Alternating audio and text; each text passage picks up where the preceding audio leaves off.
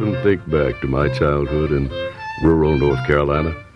It's so true how the early experiences of our lives shape who we become as we grow older.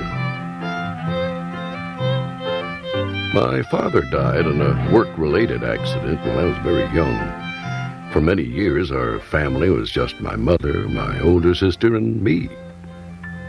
I remember going shopping with my mother and sister. Oh, we enjoyed those days together, but there weren't many like that. My childhood was not an unhappy one, but at times it seemed as if something were missing.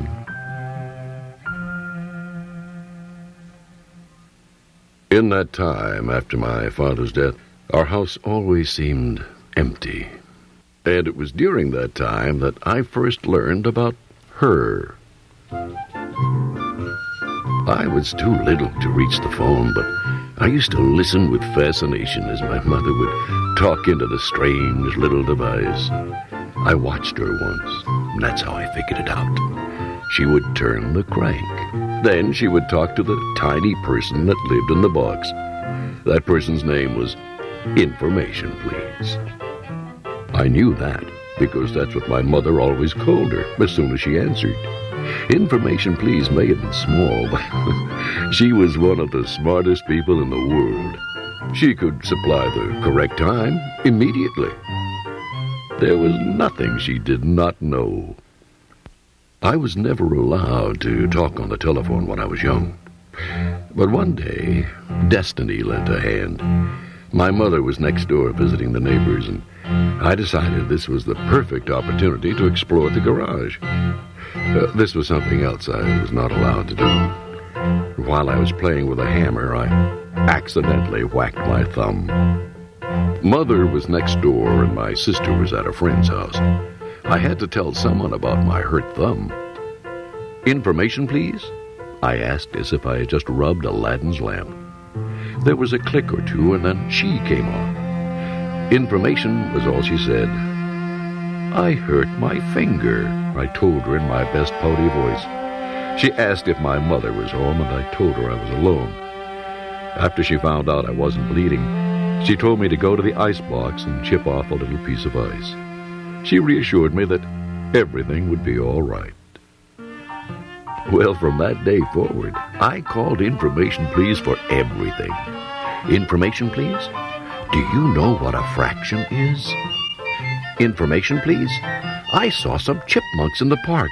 If I want to feed them, what do they eat?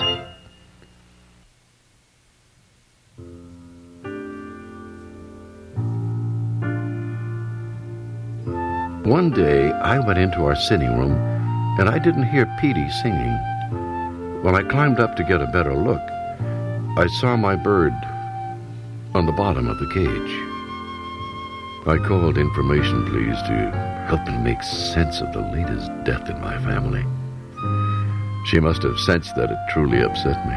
She told me, Paul, always remember that there are other worlds to sing in.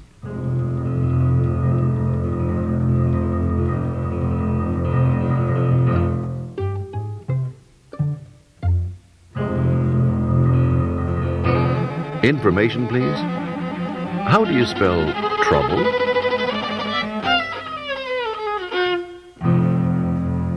What happened? My friend was gone. I couldn't talk to her anymore. Did I hurt her? I can't remember being more afraid than when I ran up to my room to hide. Information, please, must have realized what happened, because in less than an hour, there was a telephone repairman at our door. I watched nervously while I waited to see if this telephone doctor could fix my friend. You can't imagine how relieved I was when he started speaking to Information, please.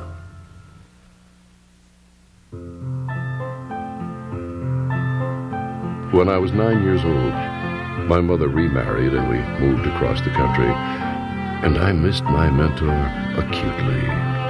As I grew into my teens, the memories of those childhood conversations never really left me.